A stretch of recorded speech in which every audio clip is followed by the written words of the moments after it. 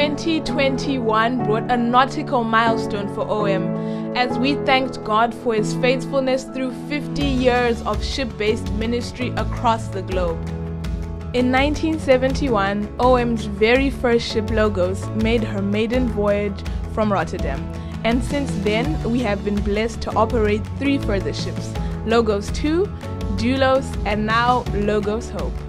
We celebrate an amazing combined visitor count of 49 million, and many more people have heard the gospel through onshore outreach in over 150 countries.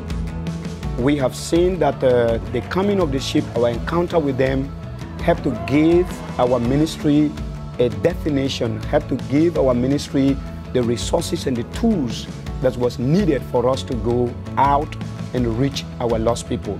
It is not just about the ship sailing and going from nation to nation, but the impact it is making is sometimes just far too greater than what they could ever imagine. But this year, the coronavirus pandemic still meant restrictions on our outreach and a season of not receiving visitors on board the ship. I'm just so overwhelmed by our crew members, by our family on board, and how well they did, how we knit together as a family, as we prayed together as a family, as we worshiped, as we laughed as a family, and sometimes we cried. I just saw us come together as a family like never before. Logos Hope extended her time in the Caribbean region, shifting focus to connecting in more meaningful ways with local people. Staying longer in port will hopefully give crew and the local church the time they need to build relationships, to have the opportunity for more ministry, and to mobilize the church. Reconnecting with friends from previous calls in the Caribbean was a particular highlight, especially as crew had the opportunity to make a return visit to the Bahamas. Teams traveled to the Abaco Islands to continue the relief work we were involved in with partners in 2020, helping those who had been affected by Hurricane Dorian.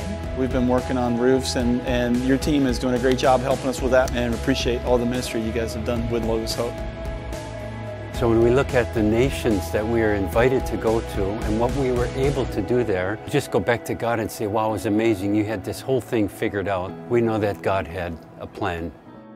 In April, God's timing was in the arrangements for us to simultaneously receive coronavirus vaccinations and offer immediate help to the people of St. Vincent just after the eruption of the island's volcano.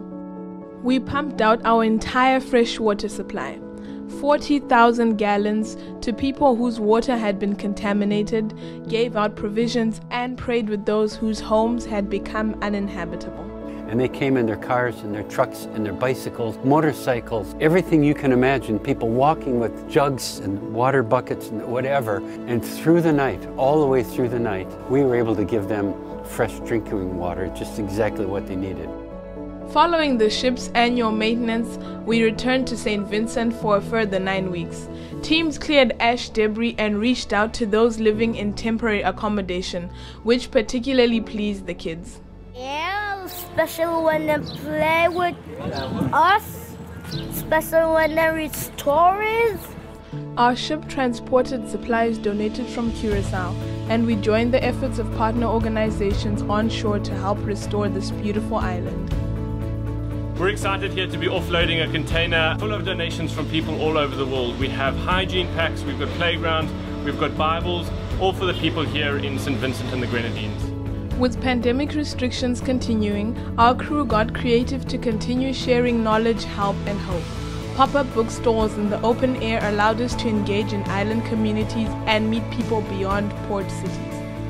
Still, it was a momentous day when Logos Hope's book fair was permitted to reopen, and our public gangways rang out with the sounds of visitors' footsteps again after 16 months. This year, we saw a total of 43,521 visitors come on board, as Logos Hope made stops in 12 ports of call across 6 different countries. Over the course of this year, more than 95,000 Christian and educational books were sold. We are thankful that although the COVID-19 pandemic has affected us, we have adapted, we have learned, and we move on with our ministry. Departing from the Caribbean, which had provided Logos Hope a safe haven during a global travel shutdown, was bittersweet. Yet with great anticipation, we set off on a 2-week voyage across the Atlantic Ocean, destined for West Africa. We're here in Sierra Leone. There's a lot of excitement on this ship, I can assure you. Well, because we just traveled almost 3,000 miles across the Atlantic. It's our second longest sail in the history of this ship.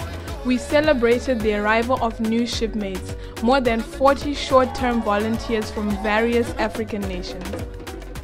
This wonderful group brought new energy to our floating family and was an answer to prayer for more people to join the ship at such a complex time.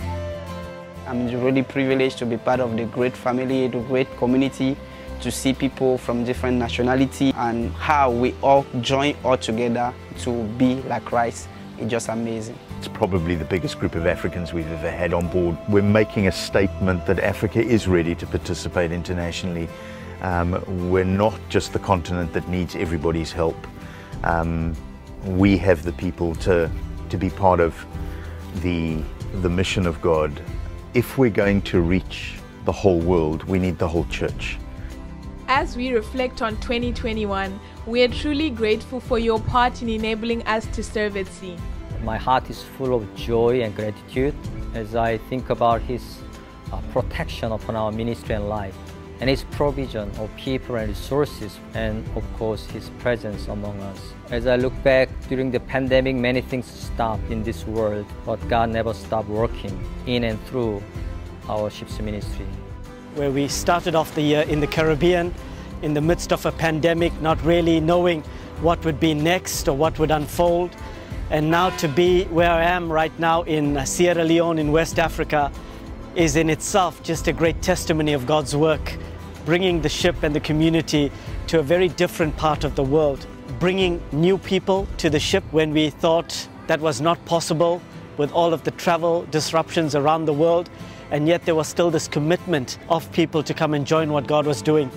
You could just see God putting the pieces together to make it happen. And I'm just thrilled to have been able to be an observer of what God was doing. This year has stretched me in so many ways, but I have been able to form beautiful friendships. I have been part of amazing ministry opportunities both on board and on shore that I've seen Jesus work through in new ways that I've never seen before. And I know that I will never be the same again. Join us in 2022 as the next chapter unfolds in God's story for the ship ministry. And thank you from all of us on board and on shore.